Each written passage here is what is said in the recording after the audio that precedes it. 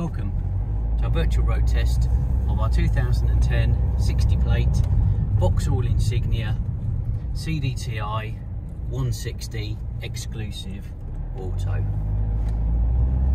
We've got 76,600 miles on the clock. Just give it a little run up the road, just see how it drives.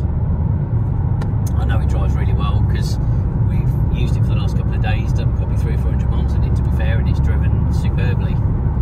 Great economy, nice and smooth, gearbox is good, it runs really well, there's no squeaks, bangs or rattles, it's all nice and tight, no warning lights up on the dash at all.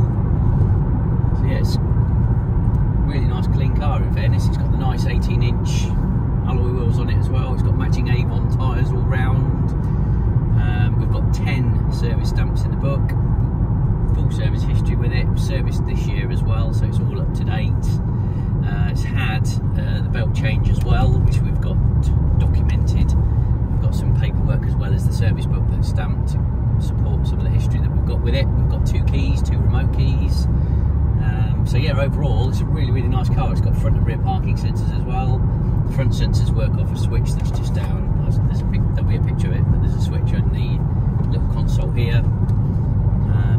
But yeah, great car, lovely colour in the dark metallic blue, nice wheels, just a good value, great car really. Not a lot more I can say.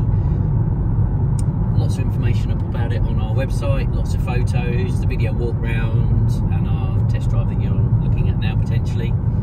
But if there is any additional information that you'd like on the car, or information on finance options or a home delivery service, then please do feel free to contact us at any time.